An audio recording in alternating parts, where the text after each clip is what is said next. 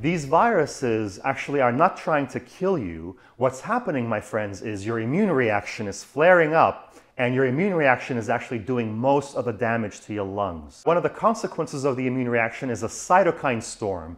Cytokines are names of proteins that are secreted by immune cells to kill things, to kill pathogens, to kill tumor cells. Now, studies that I've looked at in these biopsies that the scientists have done, they're seeing an immune response and infiltrates of immune cells, such as T cells. And they're also seeing monocytes that infiltrate the lung, which probably differentiate to macrophages and dendritic cells, all of which are immune cells that then cause this. The immune reaction causes swelling and fluids in the lung, which can ultimately lead to viral pneumonia and also pneumonia from other bacterial infections that can be acquired subsequently.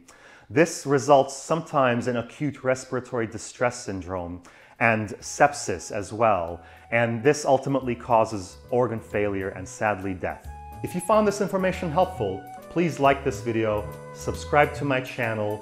Thank you so much for watching, and I'll see you next time. Thank you.